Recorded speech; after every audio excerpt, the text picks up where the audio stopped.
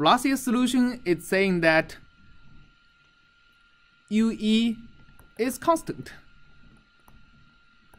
Okay, what does that mean to alpha? Right, alpha has to be equal to 0. So that simplifies us to, this term is gone. All the alphas are gone. So minus theta times phi times second order derivative of phi would be equal to 0, and the new partial cube phi partial y cube, right? So we get something that only has 2 terms. Like a plate or something. That only happens to a flat plate. You are exactly right. Alpha has to be 0. Right, because dUE dx is equal to alpha times UE.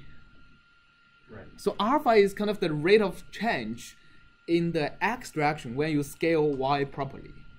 Right, so alpha, the physical meaning of alpha is you have a velocity profile like that, and after a little bit it becomes like that.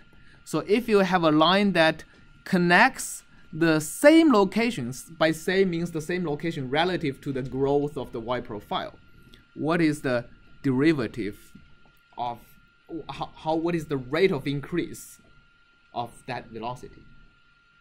So if UE is constant, the rate of increase has to be 0 actually anywhere in the boundary layer. If you look at the same location in terms of the percentage of the boundary layer, then it has to be the same, right? It's not just self-similar. It's almost self-identical to a y scaling.